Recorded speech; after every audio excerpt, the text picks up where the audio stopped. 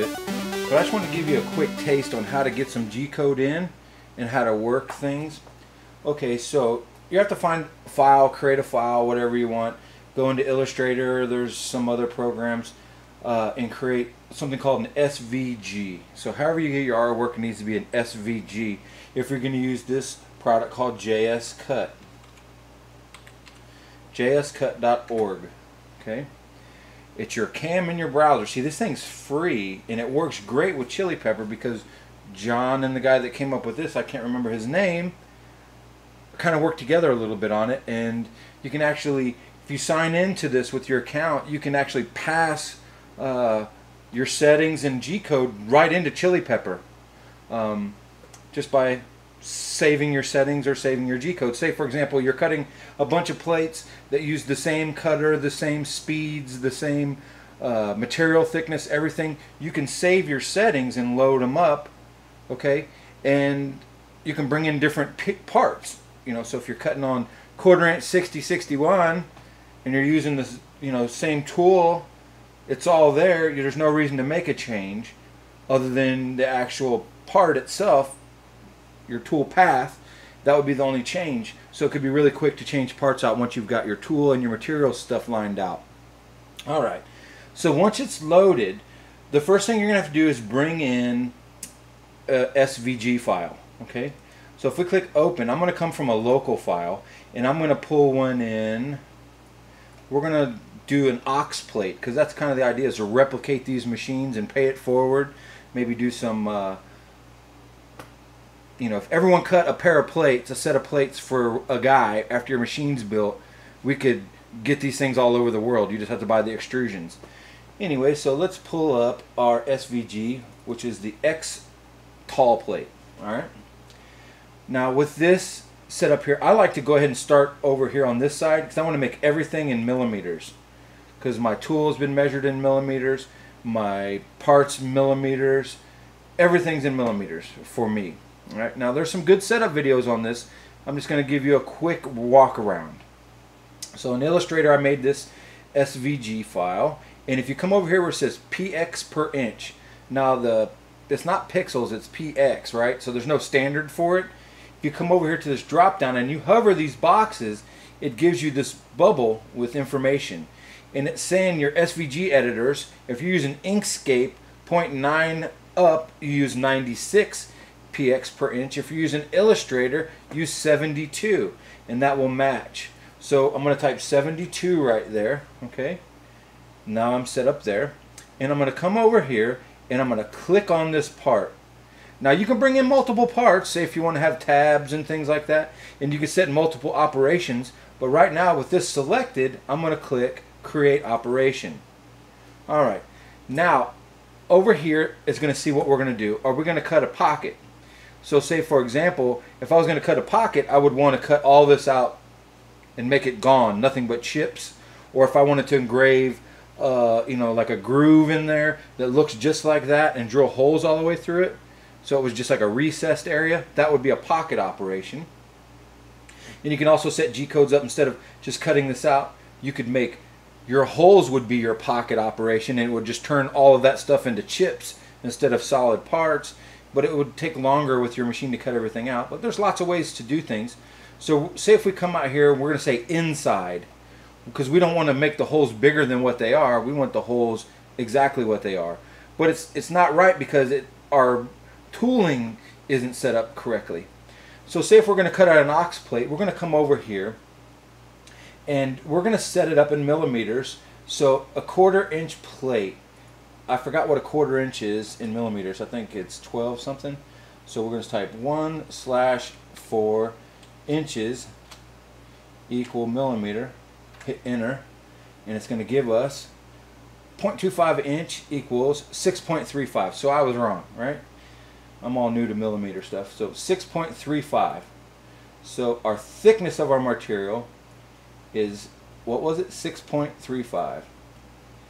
6.35 millimeters. Oh, come on over here. 6.35. And delete key. Alright. Now this clearance over here, this says when the tool lifts up out of the from the material, how high above it is it going to be for clearance of clamps and things like that. Since we're not using clamps, we're just going to tape it down or whatever for a piece of foam. We're just going to say 3 millimeters. All right.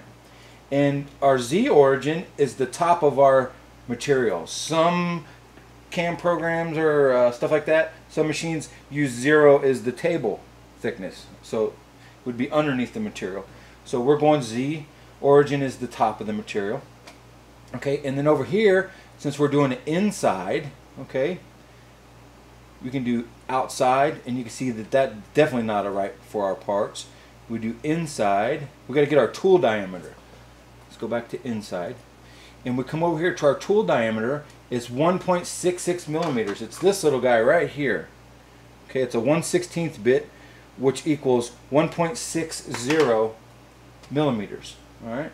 So our tool diameter in millimeters is 1.6. All right.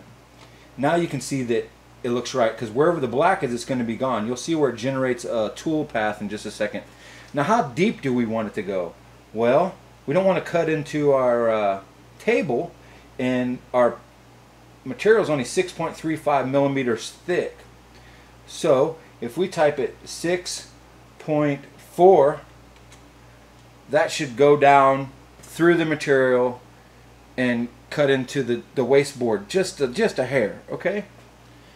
Now we're not going to worry about tabs. I'm not talking about tabs.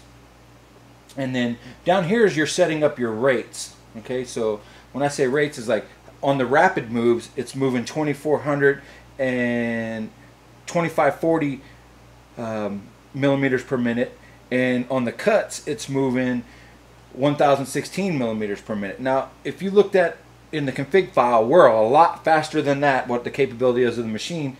So you have to do some testing and determine what speed you want to run based on the type of material. If you're cutting foam, you could run really fast.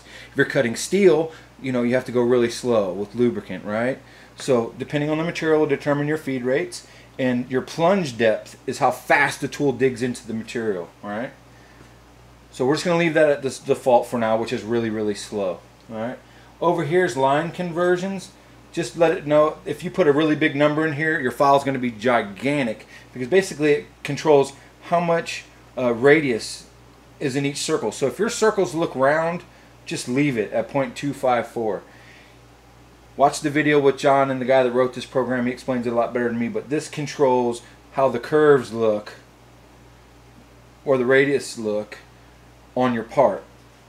Okay, and our G-code units, we put everything to millimeter, so we're in millimeter, and we want our 0 to be lower left or center.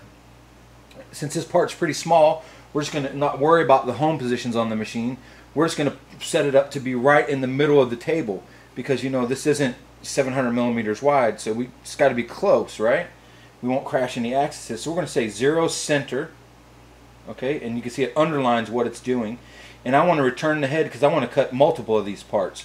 I want to return to 0. So all I have to do is pull my parts off, put another piece of go, and just push play again on the code inside Chilipeppr, and we're good to go, because we don't have to worry about setting up a new home position. Alright, so once we got all this set up the way we want, we come over here and you can save settings, and that will save all of this information. So you click Save Settings. You could save it in the browser, you could save it in a local file, which means on your computer. You could put it on Google Drive, or you can send it to, I don't think you can send it to Chilipeppr. So say if I wanted to put this, call it OX Settings, and I could save it to a local file. There it is. It downloaded the settings file. And then when I launch this, I could just open the settings file, navigate to that, double click on it, and it will populate all this information for me, and I don't have to set all this up. You can build a library of your open settings, or your settings for your JScut. The last step we're going to do is we're going to simulate our code. I want to look at it and see what's going on. So you come over here and you click Generate, right? So that's going to generate the G code and generate the tool paths. So you can see right here that's where the tool is going to travel in yellow. And if you click on simulate code, you can see where it's at. And if you pull this slider back and forth, you can see what the operation is. So basically, it starts drilling the holes. It starts cutting the plate first, which is kind of strange. I don't know why it cuts the outside first, because I have to ask some questions about that. But if you come over here and you left click, you can raise this viewport and look at it, and you can see that it's a 1/4 inch thick piece of material, and you can watch the tool travel, okay, by going like this. So let's go ahead and run this up a little bit, and you can see the tool is that yellow stem, and you can watch it travel, or you can look at it from the bottom, and you can actually see what it's going to do. It's going to cut into a 1/4 inch piece of material, and that's what's going to happen. Alright. Oh, there's one other thing that I forgot, is the depth, pass depth. Right over here, okay, and your pass depth is how deep the tool is going to be per path, you know, before it cuts all the way through our 1/4 inch. So since we're 6, I don't want to cut that 1/4 inch plate in 2 passes. I want to make this like 1.5 millimeters. Alright, and I'm going to click enter. Now I'm going to click generate. It's going to regenerate it with the correct pass depth, which is 1.5 millimeters per pass. So if you run your simulation, okay, if you go really slow, you'll see that it'll make multiple passes per hole, because it's only going 1.5 millimeters per rotation of each cut.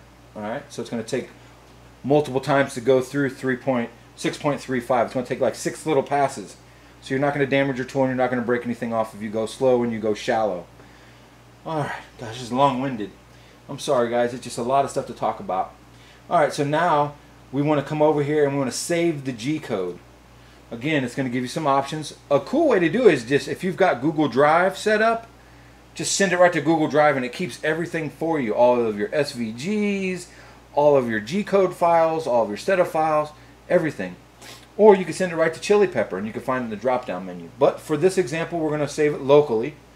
And I'm going to call this OX2. Let's make it OX9, just so I know for sure that that's the code. Okay, so we're going to say local, and it saves it right down here to local. If I click show in folder, there's our OX9 code. So we'll go back over to Chilipeppr, okay, and let's bring this box over here. All right.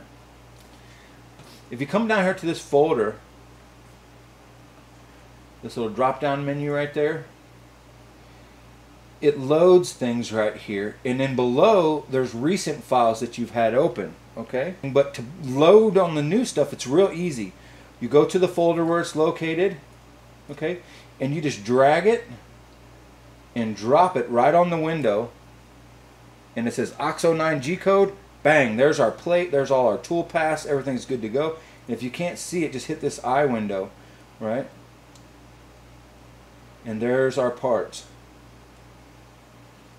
And it's homing to the left over there, which is not a big deal. If I wanted it to be to the center, let me fix it. I want to go back over here to JScut.